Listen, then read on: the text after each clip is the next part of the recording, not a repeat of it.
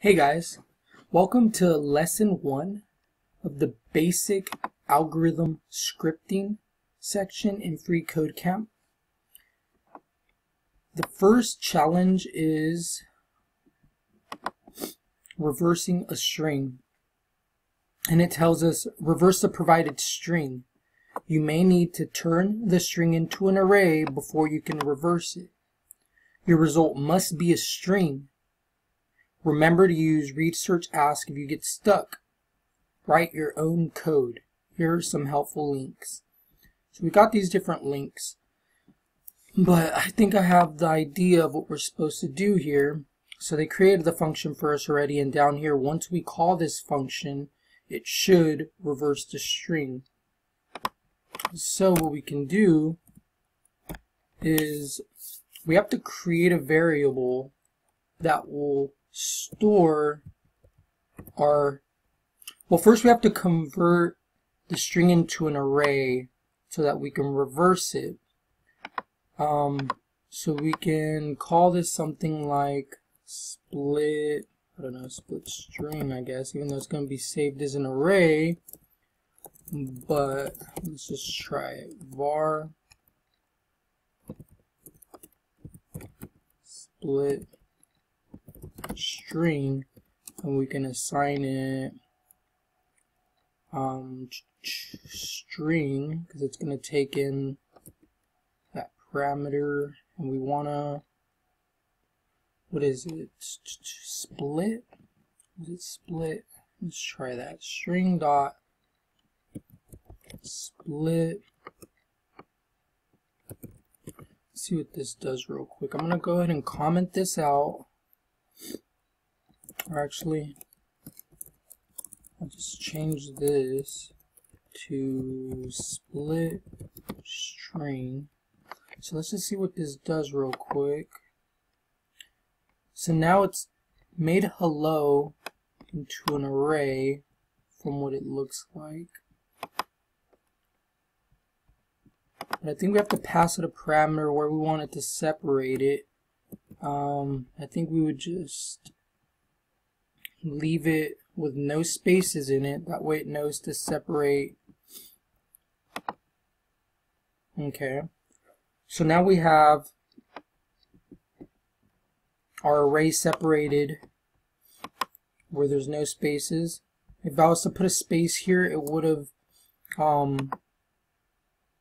you know, because there is no, since there's no spaces, it doesn't change the original string of hello. This parameter we pass in will, you know, if we were to change this to hello, how are you, then it would split our string into arrays at every space. So let's try this again. So now we have hello, how are you, and it's all split, but I'm not trying to do that. So no space, that way it separates it at everywhere there's no space. So in here, that's why it gets separated. Okay, so the next step would be reversing this array, which they tell us here, array.reverse. So what we can do is next line, make split string and assign it split string dot reverse. So this should reverse our array. So now let's try this. So now we have it reversed here.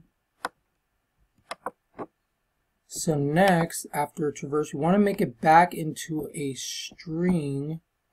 So I'm thinking this dot join should do the trick. So now we take that split string and assign it split string dot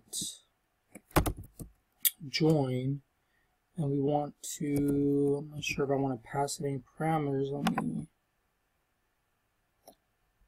So now there's a space, or there's a comma that was added in for us since we didn't specify what we wanted to be done with when they're joined. So we would pass it in, and I think we put a space here.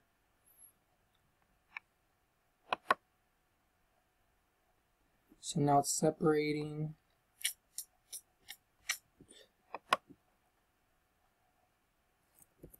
So no space, I guess. Okay, so it was no space, and let's just figure out why, because we're telling it.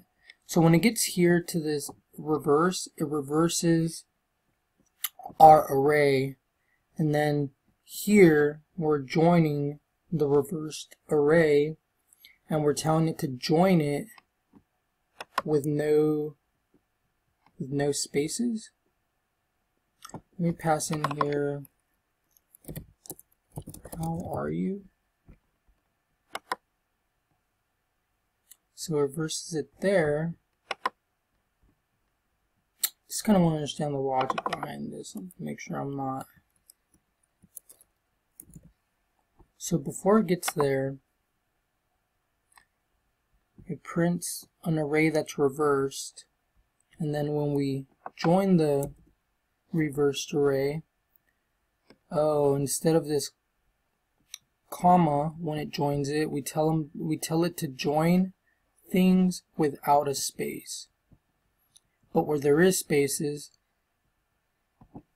it just leaves it as a space.